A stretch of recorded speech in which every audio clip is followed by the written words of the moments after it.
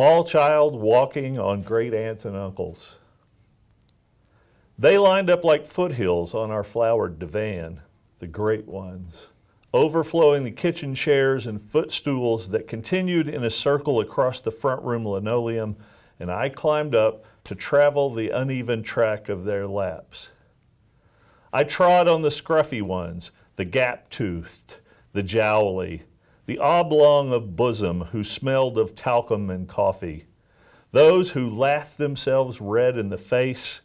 I walked across the paunchy and the ones with unruly hair, the warty, the blemished, the slope-shouldered and dew-lapped, those whose breath came out in little gasps. I traversed shaky lipstick and eyebrows drawn on in pencil, the bald, bespectacled, chinless, those with an air of motor oil and fish bait, with huge meaty hands and overinflated fingers, those who scraped under their nails with knife blades, the ones who laughed hard in odd wheezes and grunts, the ones who laughed merely by shaking. Mine was a road of scratchers and nodders, a pathway of great jiggling elbows, of the stubby, of the widow's peaked, of gaping black nostrils, a fleshy track suffused with tobacco and bacon grease. These were the ground I walked on, mine underfoot, and though dead are still mine, and will persist as mine, though I be trod with them, though I be dust. All right. Welcome to another edition of Poets in Montana. And today we have Loren Graham with us. And thank you, Loren. That particular book was from Places I Was Dreaming. This is your last collection? Yeah, that's right. Yeah, and I love that poem. I especially love to hear it out loud, too, because it brought back all those sensory images in particular for me. You know, it's like, and I thought to myself as I was listening to it, I thought, do young people now have these kinds of recollections? I mean, do those kinds of people still exist in the world? All those smells, you know? Yeah, I don't know. Yeah. But I was just, I went to this, really dive kind of restaurant one day, and with my wife, who was my girlfriend then, and right. I was looking around and I was going, you know, these people all look like my relatives, and I started thinking about, okay, look at that guy, you know, he's got hair that comes down like Eddie Munster or something, you know, Right, it's like, right. yeah, my uncle's got that, and Right. so first thing you know, I'm working on a poem about my relatives and kind of a book about my relatives and Right. and my family, though fictionalized, so I could just make up stuff whenever I felt like it. But Right. But that's what that whole book, Places I Was Dreaming, is, just sort of combination of just a rural upbringing and poverty with a big extended family. That's what it's about. And I read that book at various places, and people say to me all the time, I have exactly the same kind of family you have. Right. And I thought I was the only one. No, I'm not even close to the only one. No, that's what makes me kind of think to myself, I wonder if it is a generational kind of a slice of existence, because I think of my next door neighbor. Oh my God, I don't know when he ever took a bath. But you know, and he wore wool all year round. He wore wool. He changed into cotton long underwear for the summer. Oh, well, but basically, and he had this old sour dog, and his wife had that thick plastic that she put on the furniture because. Well, of course she did. Oh, because he's going to sit on it. Yeah, and just all those smells. Yeah, I don't know. That's a terrific poem. Well, thanks. I think that people always remember stuff about their family, though the smells might not be as profound as those are. It is the sensory stuff that triggers our memory too. No, smell especially will make you remember lots of things. Yeah, and I'm losing my smell as time goes on. I'm sorry. Yeah. Well, I thank you for joining us today. I mean, just a few background things. You are over at Carroll College.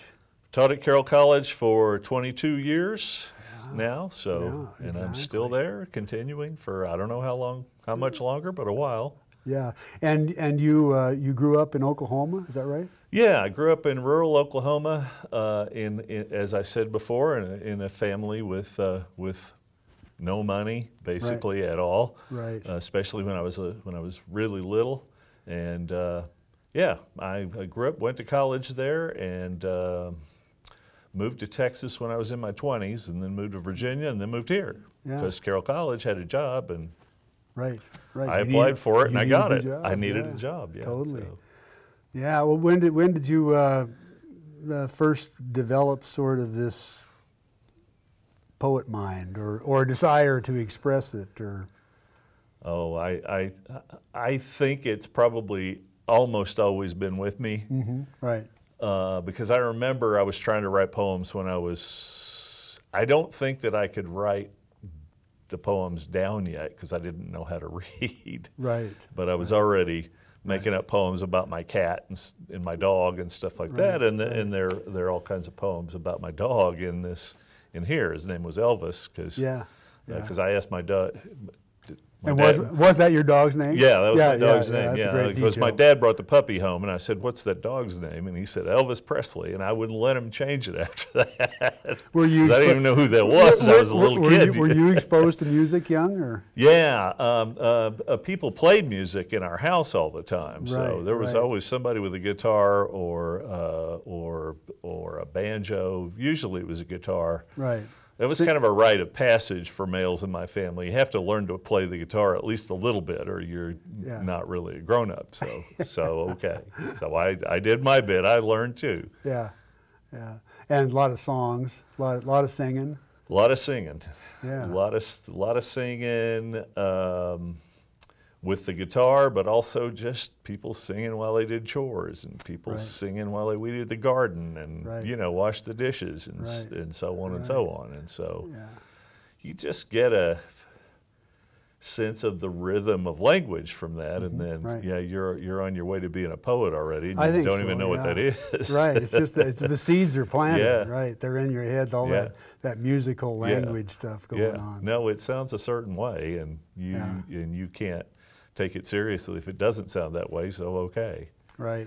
And I write prose too, which is not like that, but But and going back through, before I prepared myself in the way that I extensively prepare for these things, hours. I prepared myself by rereading, your books, and you are in book form.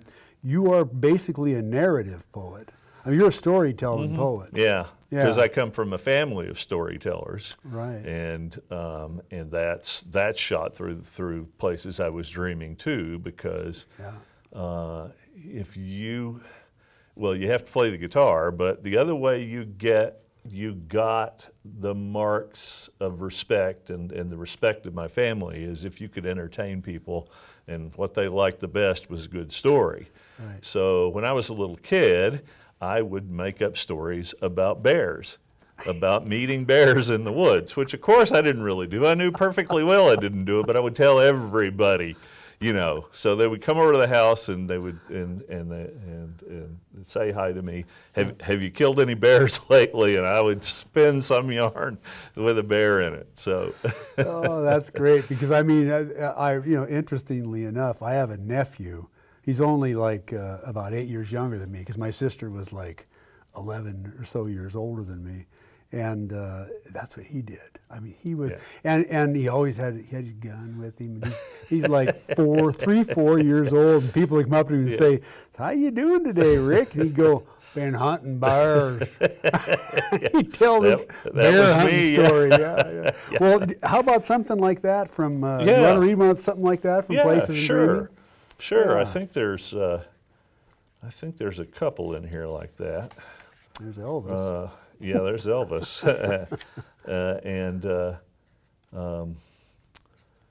let's see. Well, here's one called Bear Stories. How would that be? That's a good All start. right. Yeah. Okay. This is Bear Stories.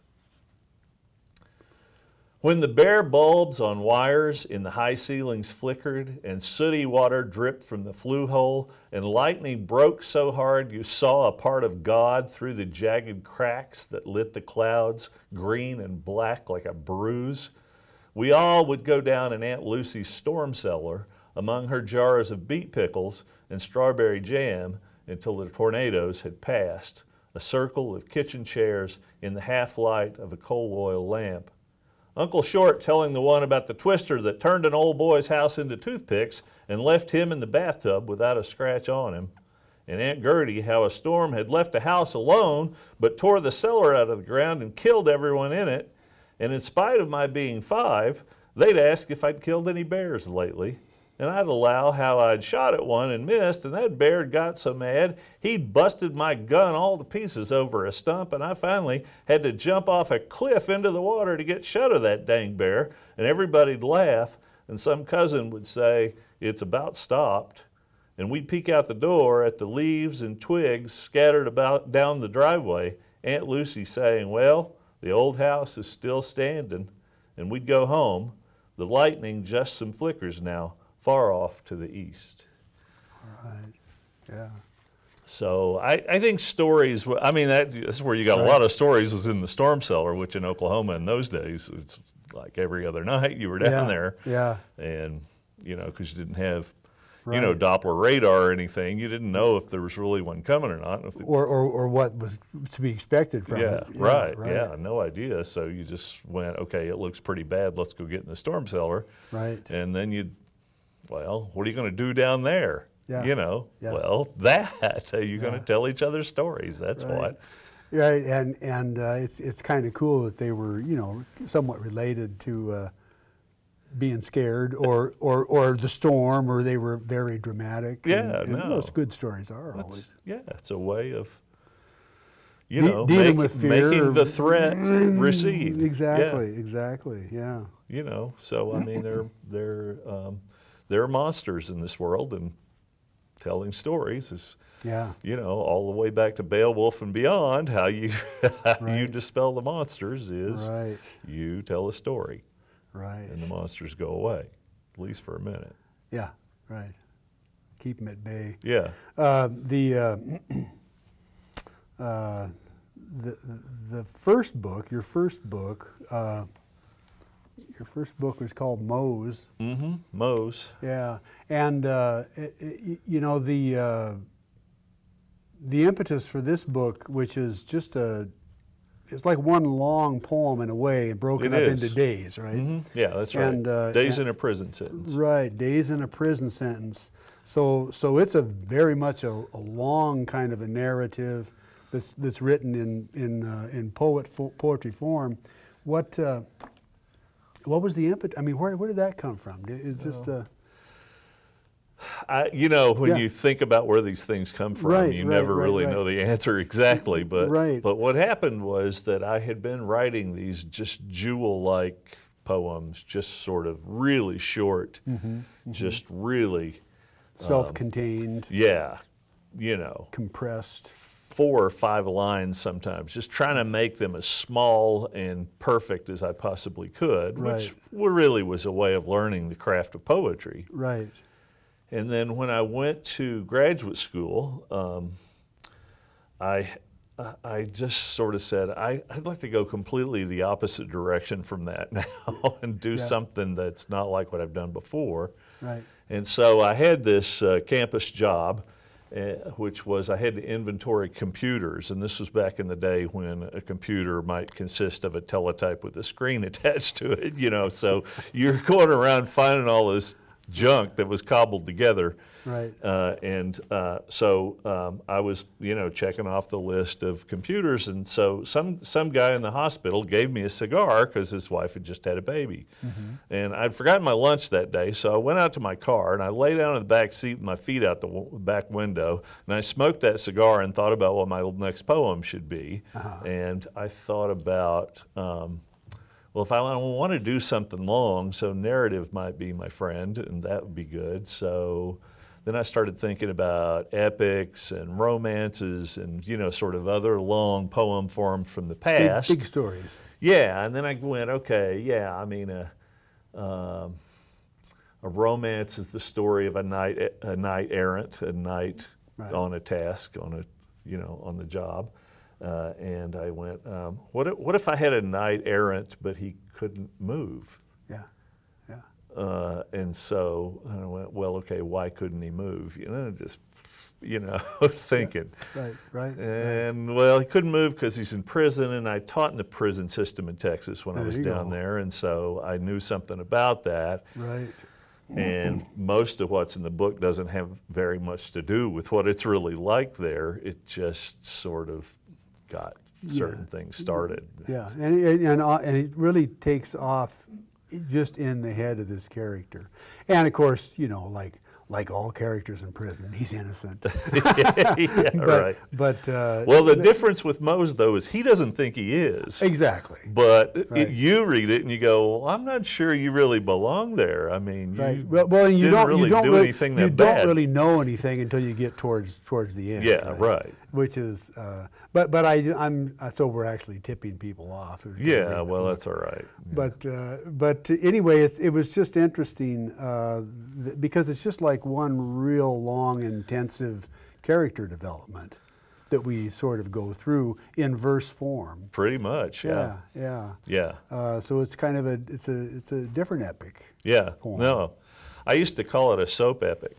Yeah. It's like a soap opera in some ways, because he's so many twists and turns in his story, Right. because he has this very troubled relationship with his father, and also with the church, and also with this woman that he's in love with, but she has become his sister,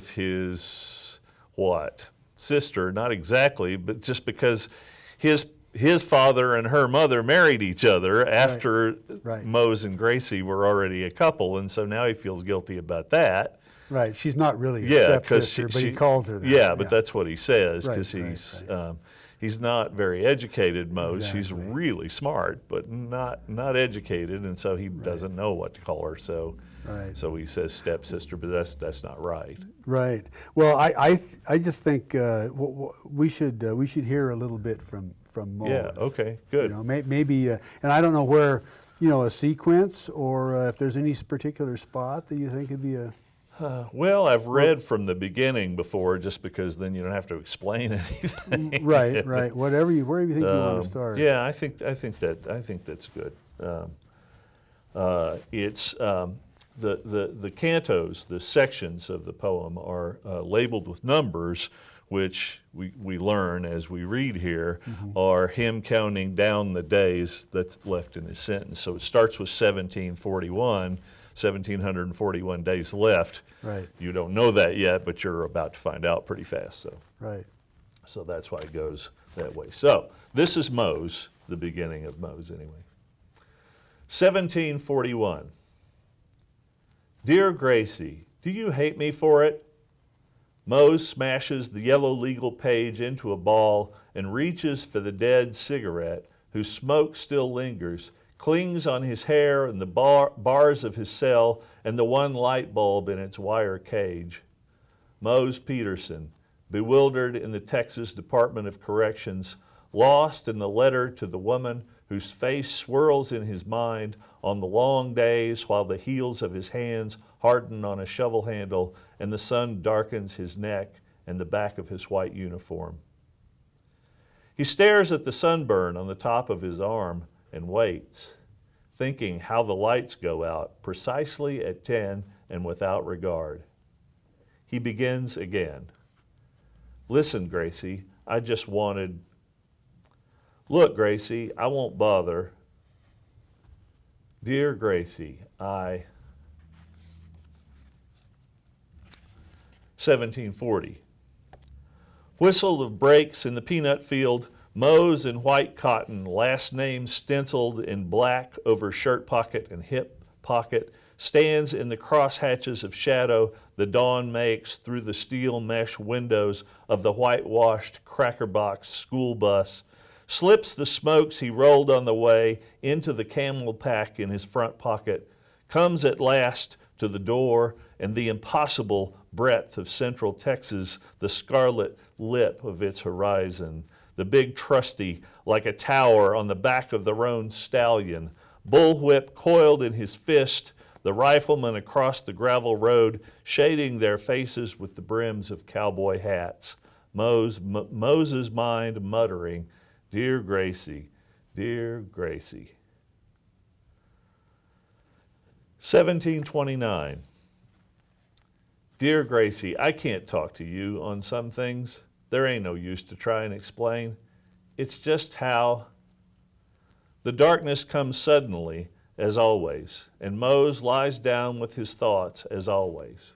Alone among criminals, himself criminal, feeling that suits him like a hand-me-down, except when he remembers the blackness that descended on him unexpected, when guilt rose to hang like a celestial stranger watching over his shoulder.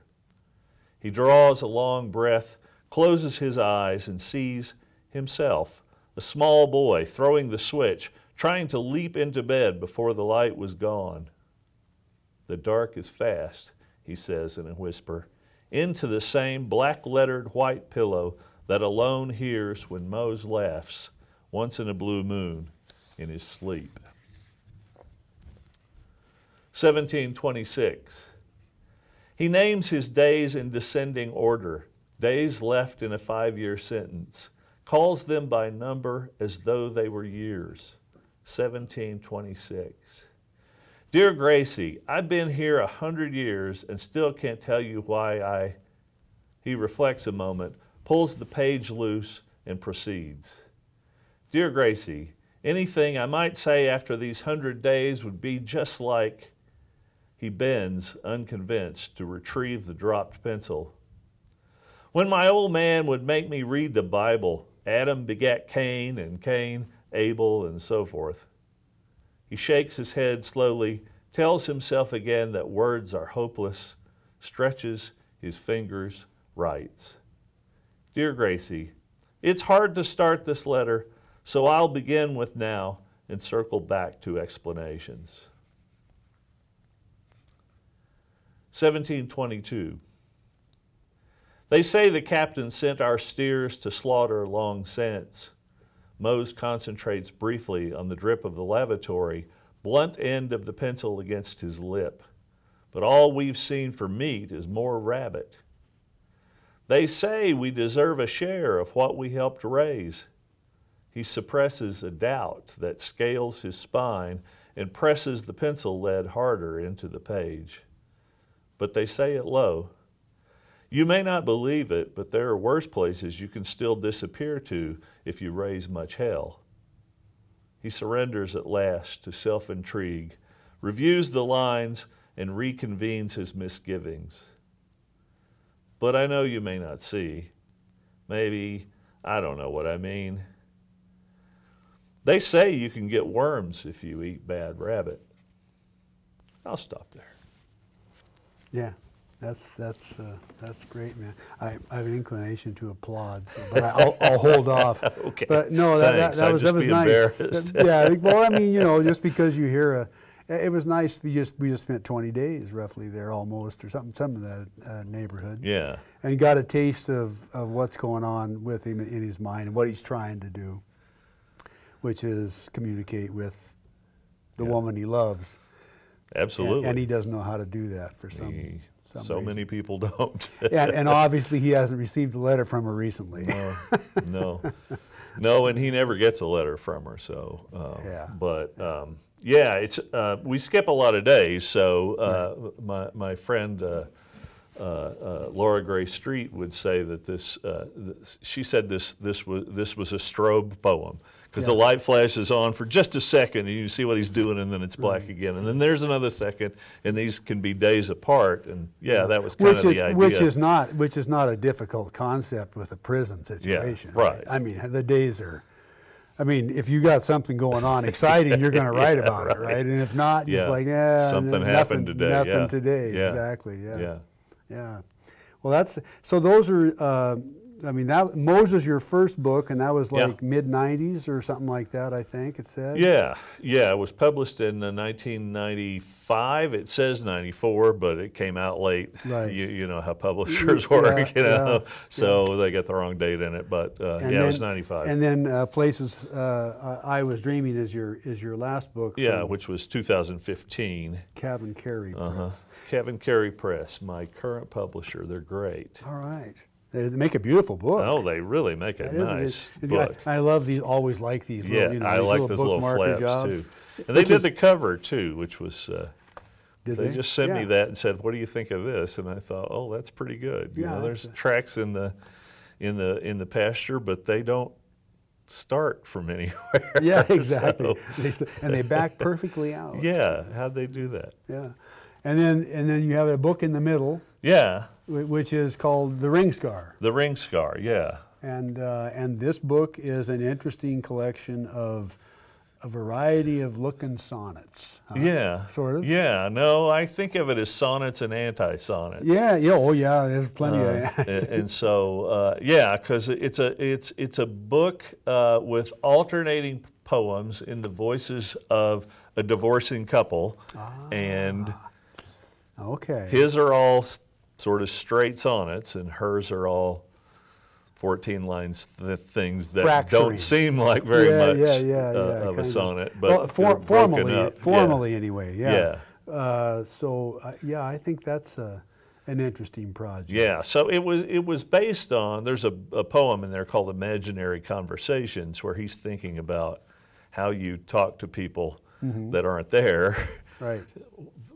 They're living people, but they're not present. But Right. there's something you have to say to that person, and it doesn't matter whether they listen to it or not. Right. And if you're getting a divorce, well, you know who that person's going to be. So, Yeah. so that it's the idea is that they're both kind of talking to each other, but the other one can never hear. Yeah. And so we just hear what she would say to him, if she could say anything to him, and what he would say to her, and it just keeps going back and forth and back and forth. And then over the course of the sequence, it's a sequence, Yeah. series of related poems that, they sort of get finished with each other. Yeah. Yeah. And she has a dream at the end that they're walking up, that they can walk up into the sky as though there were just steps in the air, and they just walk up there, and then they just go away from each other. Yeah, And that's yeah. how it ends. So Well, that's cool, because I really did. I mean, I read both of those books completely, and then I just picked at these. Yeah. Reading, noting the blurb on the back, talking about the sonnet form and whatnot, and I didn't. So this needs to be read from cover to cover to really. Yeah, it's a narrative It's too. another project, kind of a poem, of a book. Yeah, I was writing these books that were all related poems from the start of my career. I was doing that when, now everybody does it, but I was doing that when John Berryman had done it, and that's where I got it from, but nobody else was doing it. And I went, wow, that's a pretty good way to operate, because you don't have to start over every day when you're doing a collected poems kind of book. Right. You got to start completely over every time you sit down, and it's like, wow. Right, and then the assembly of it is just like a puzzle. Yeah, right. Whereas something like this kind of flows. in a Yeah, way. no, you're writing, you may not be writing them in order, but you're writing some more, thinking about where those should go in relation to each other, and then you're thinking about what has to go between them. So how do I get from this one to that one that I've already written with the ones that I haven't written yet? And all of these books have been like that. Right. That's been just the way I work, and then that's really not the way I'm working now. So, okay. Yeah, So yeah. you change, of So, course. so this one, in a way, is like you say, a conversation between two different voices. Absolutely. Yeah. Yeah. And I tried very much with the forms of these poems to use that to make them sound different from each other, so they don't sound like one person talking all the time. Right. And I mean, I'm interested in hearing you read a couple of these too. Simply for that those breaks that I mean, those that well, it's not a caesura, but what Yeah, what it's a caesura. Okay, call okay. it that. Yeah. The modern equivalent of that, Yeah, anyway, right. that I started seeing about 20, 25 years ago or so, whatever. But it's like it definitely is going to be a pause, a longer pause than a comma. Right. Yeah. Yeah. No, definitely. Yeah. Let's have a couple of those poems. Yeah. She has this sort of halting way of talking, Right. like she doesn't know for sure what she's going to say next, and that's what really all the caesuras are, is when she's reaching for the right word. Yeah. And he's more fluid than that, but less careful, I would say. He sometimes says things that you go, okay, He should have paused. what are you talking about? I thought about that. So this is the, This is, his name is Dawn, by the way. Her name is Emmy. And so this is the first Emmy poem in the book. And I'll read that in the first Dawn poem, and then I can continue if we think that's a good idea still. So her first poem is called The Past, the Icicle. I thought I could melt it in the right spring thaw, given a city that makes its own weather. The job new, the phone. My rings newly in a matchbox, the address new, furniture, clothes. New side of our history shrinking, dripping, running out downspouts, down storm drains, down river, ocean, and goodbye. What water does, what I wanted, that icicle of oil to do, that mounted the air instead. In its defrosting, rose, evolved its own cycle, to come down in dribs and drabs, on all in my gaze, on the crowds I brush through, thinking somehow you also have passed by, on the street where old cobblestones show through tar in a tunnel far below, where subway trains pass, a greasy flutter of light, a film off the sprocket.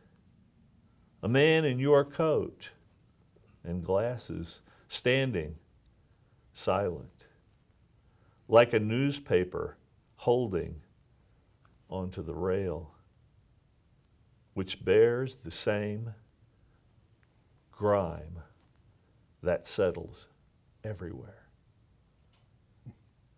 That's how Emmy talks. Dawn talks like this. Okay. Straight sonnet. A language of birds. Oh, for a language of birds to say ourselves, to call us as the chickadee calls itself, chickadee, and the phoebe likewise, and the whippoorwill, and the jay. Or to summon ourselves in a subtler vein, the towhee with his endless drink your tea, or that low, trembling whistle in which we perceive the misnamed screech owl's secret name. Could we then meet ourselves in all of these and form from them that one call of our own that would lay claim to us? And would it shear away the distance and the constant drone of traffic and TV? And would we hear again the flicker's laughter in the trees? That's Dawn and Emmy. That's how they go. Okay. Two different folks. She lives in a city, we don't know where, it never tells us. He lives in the country, we don't know where, it never tells us. Right. There's a mountain between them. That's one of the poems. It's called The Mountain Between Us. But we can't figure out exactly where they live. She lives somewhere big enough to have a subway. Right. She just mentioned it, or at least she's thinking about it. So. More urban images. Yeah. So that was one of the things I was thinking about with the poem, is all of these sort of binaries, him and her, and then, city and country, or country and city, you know, and you know, and so on and so on. You know, the way he thinks about nature and she thinks about urban landscape, and so on and so on. Another way to try to make them not sound like each other. Right. Is the title poem, is that his poem? Yeah, the title poem is his poem. Yeah, the ring scar. Should I read that one if I can find it? Well, I haven't read from this book in a while. There it is. The ring scar. It's referring to that place that's left on your hand when you take your ring off. Yeah, you know? I know what you're talking about. Yeah. So here's what he says about it. The ring scar. It should have disappeared by now, this faint line of pale skin where my ring used to ride, but it persists. It faded overnight from my palm, but on the back of my hand, part of me most familiar, it has remained for months. Indented, obvious, a fine shadow, a delicate burn never quite healed. Nothing will erase that little brand.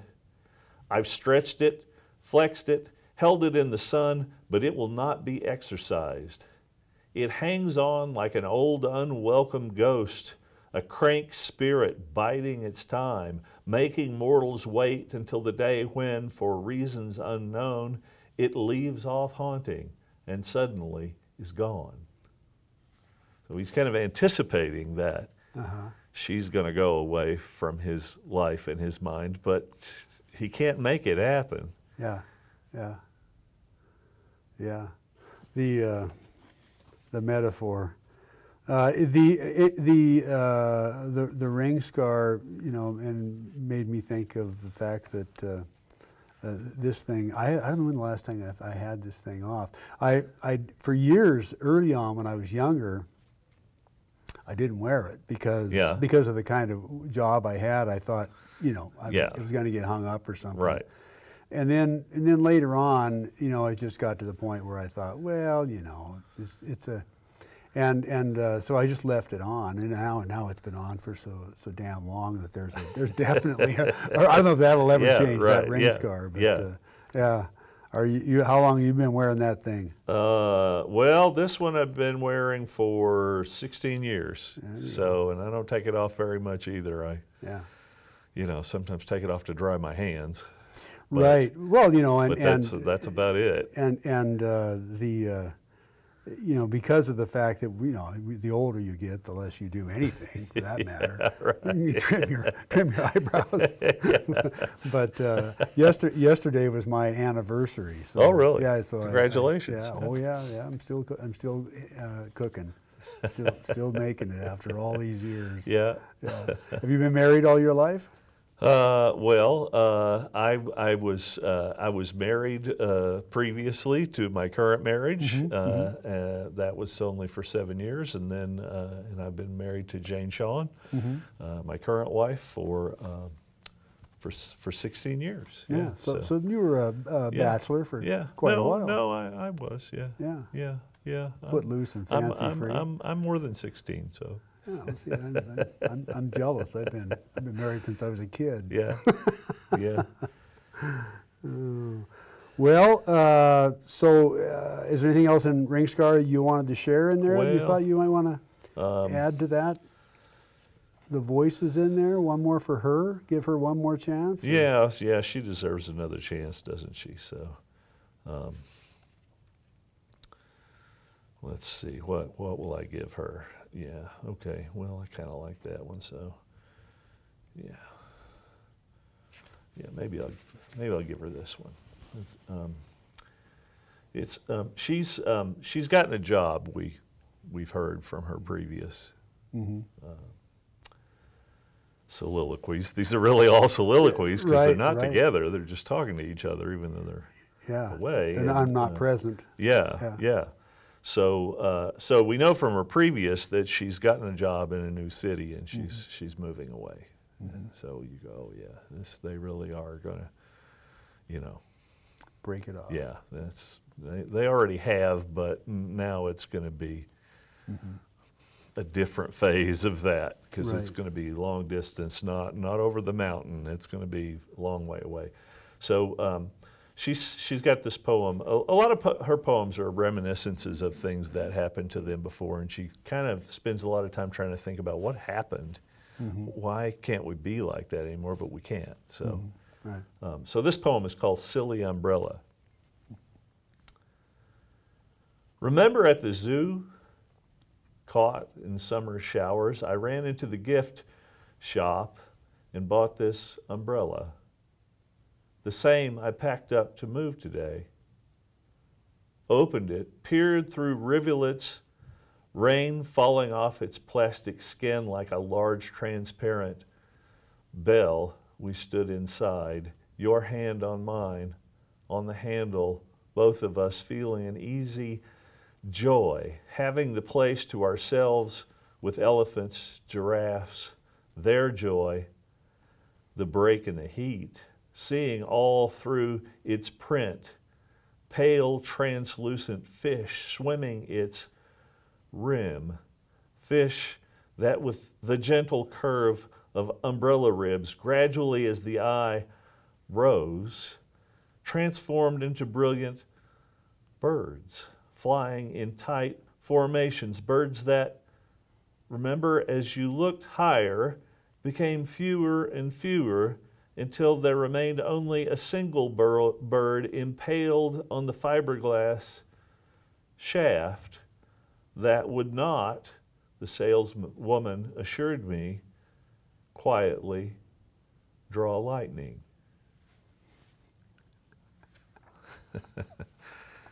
The silly umbrella. The silly umbrella, yeah. Yeah, and they of course don't draw lightning anymore either, though she's remembering a time when they Right. had to think about that. Right. You know, just in listening to those, I mean, you read 4 of them. They and like you say, they're kind of soliloquies. They're kind of voiced. They're definitely voice poems. But still, there is a sonnet kind of feel to them. You know what I'm talking about? Yeah, there's I do. And I don't know if that's a subconscious thing that maybe we always pack to the writing of a sonnet, but there is something about a sonnet. Maybe it's just the length of it too. I don't know what it is, but. Yeah, I think that's part of it. I've always said I teach creative writing, you know, Right. Every semester, and students. Students will, before I teach them sonnets, which I do, Right. Somebody writes a sonnet, because 14 lines with a switch in the middle of it someplace, it's too valuable not to exist as a poetic form, and so everybody does it, even people who don't even know what a sonnet is. Right. I say, you know, I'm talking about their poem in class. Well, this is really a sonnet, and we'll talk about that in 2 weeks, and you'll see what I'm talking about. Yeah. And it isn't an iambic pentameter sonnet, but I'm not so much concerned about that. It's, Right. you know, it's the length of a sonnet, which is 14 lines, and it's rhetorically 2 parts. It has a shift in the middle someplace, and that's what I consider a sonnet to be, whether it's free verse or you know, iambic pentameter or something else. That doesn't matter so much. It's just that it has this overall structure, Right.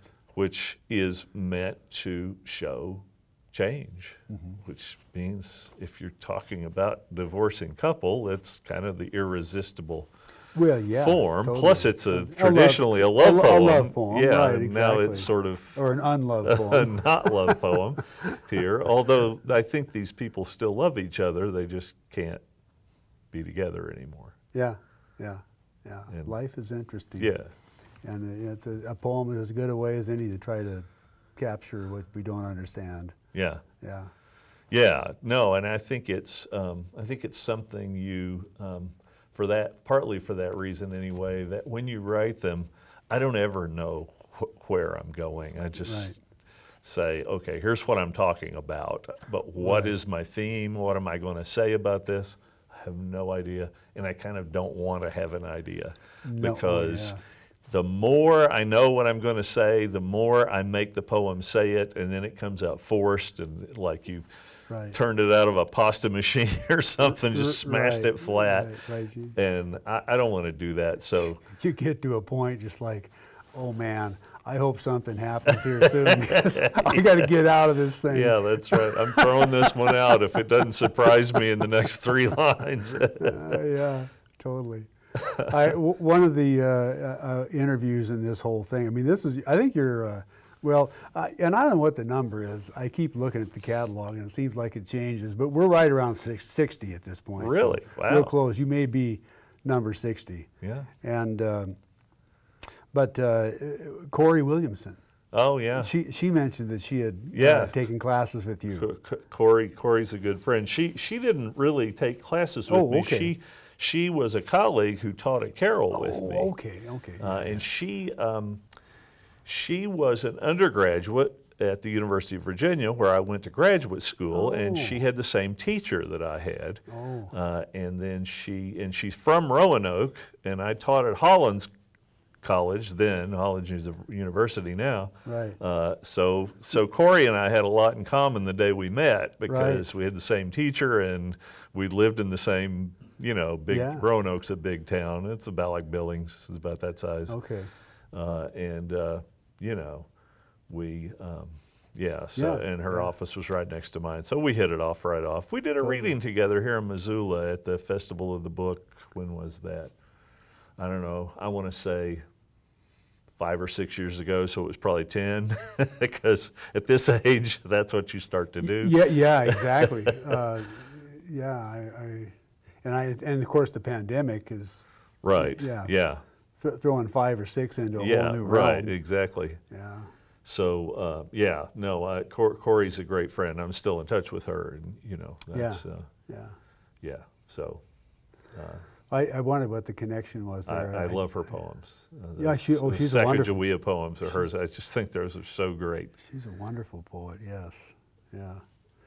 And which has been the most fun about doing this, and sitting with a whole bunch of different poets that you haven't seen in a long time. Some you didn't know, and but just listening to everybody, and it's like we're pretty wealthy in that regard in this little tiny state. We are. Yeah.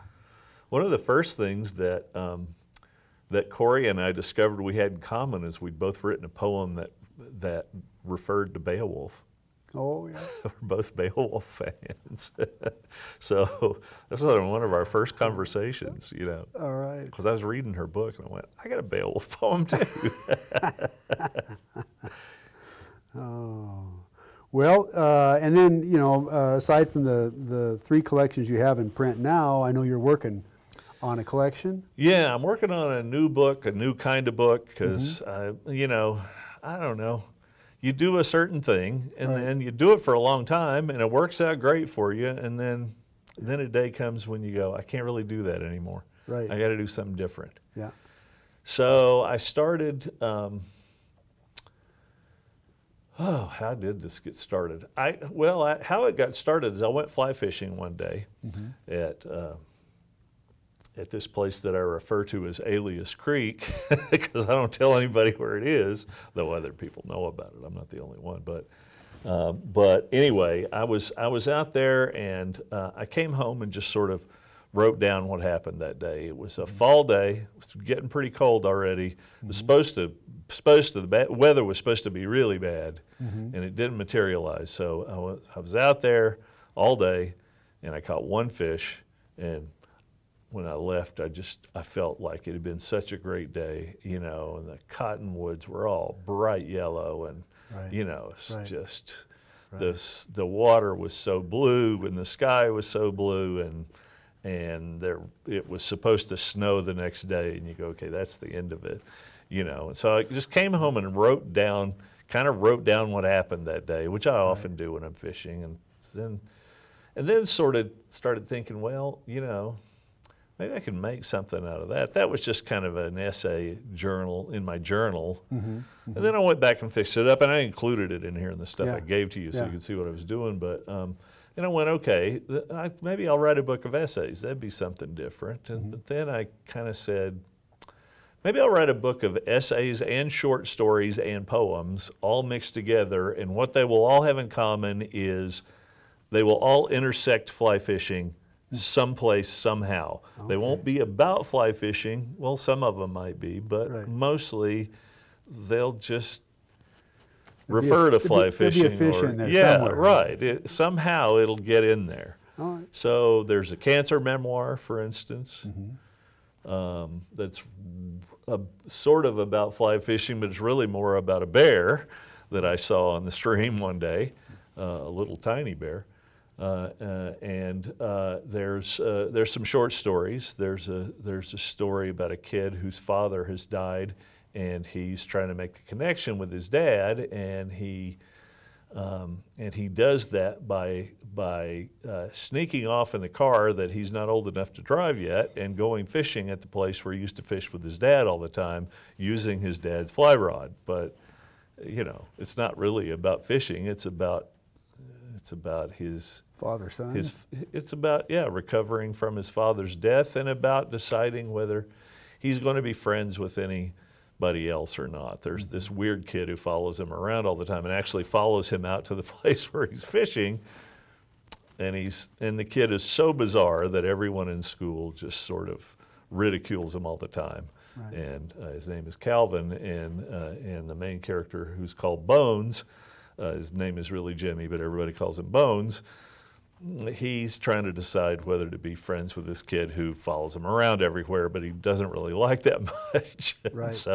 But that all has to do with male companionship, you know, in the face of his missing father. And so, so is that a story about fly fishing? It's not really. Right.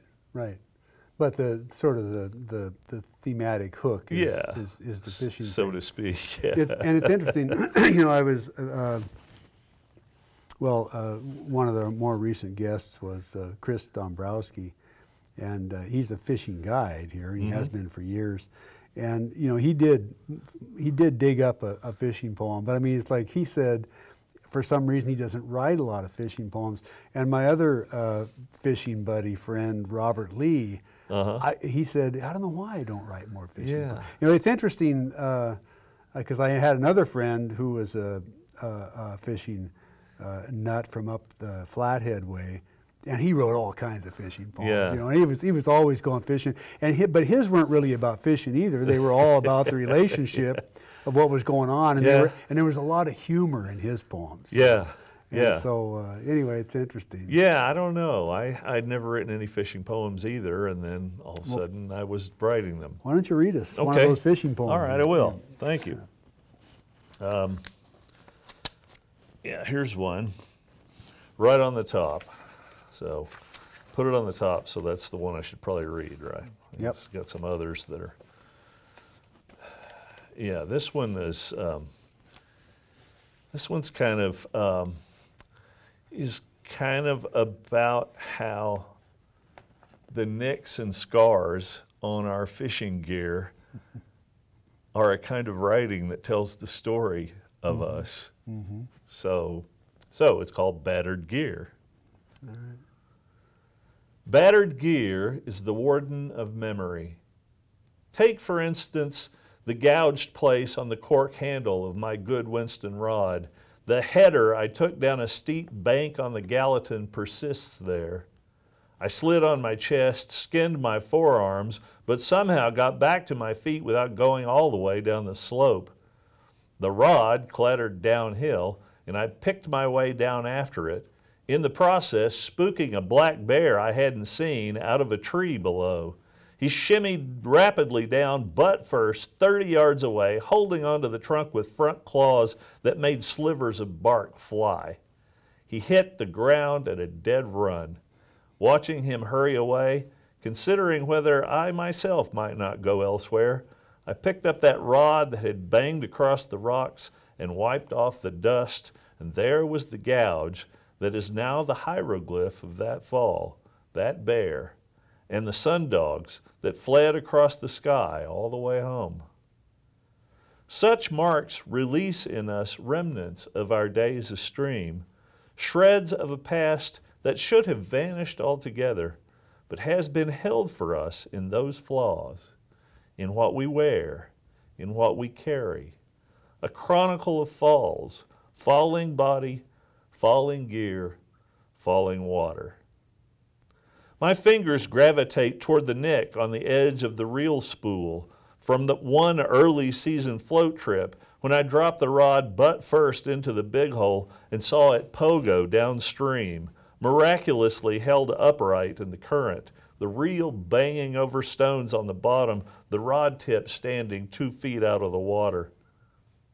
I leaned much too far out of the pontoon boat and caught it so it wouldn't fall over and disappear. Pulled it up quickly, and the new fault appeared under my fingers, the place where the reel had hit repeatedly against the stream bed as it hopped down the river, a scar like an engraving that now says, that place, that day. An insignificant but inscribed a moment that captures as well the far pintlers shrouded in snow, the hard-fighting rainbows I caught that day, the beef-on-rye deli sandwich I had for a late stream lunch.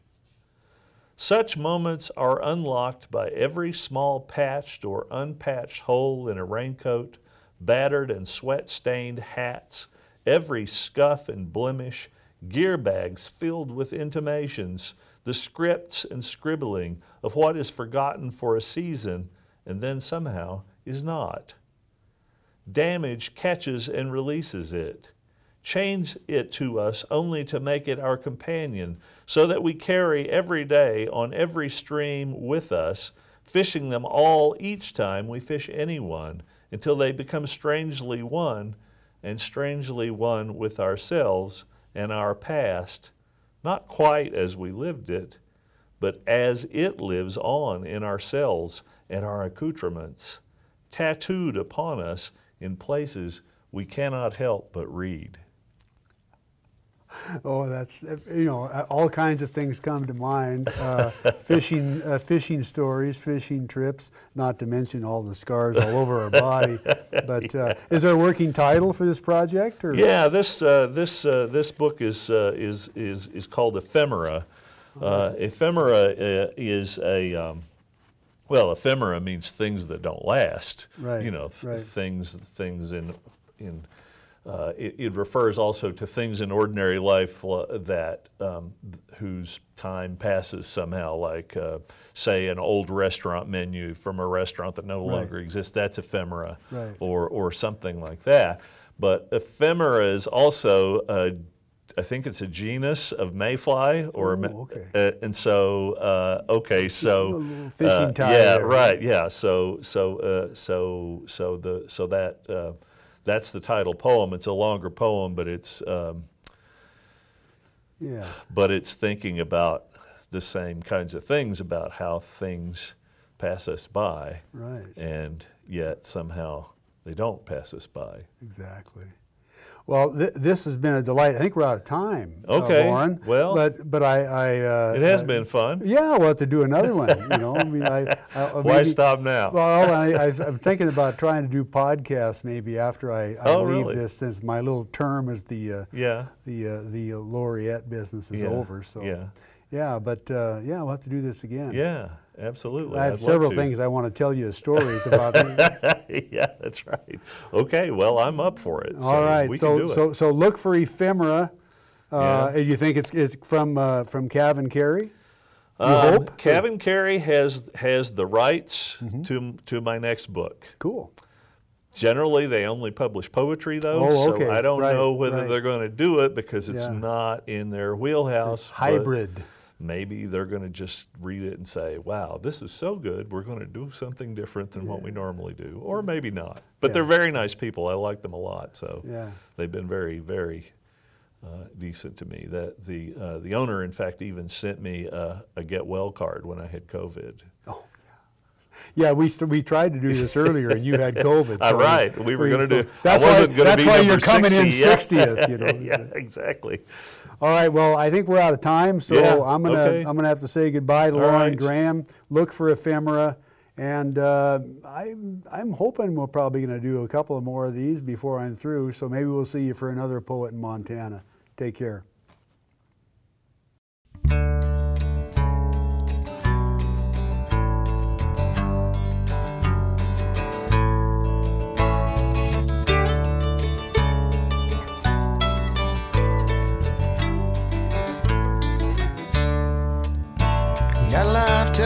can feel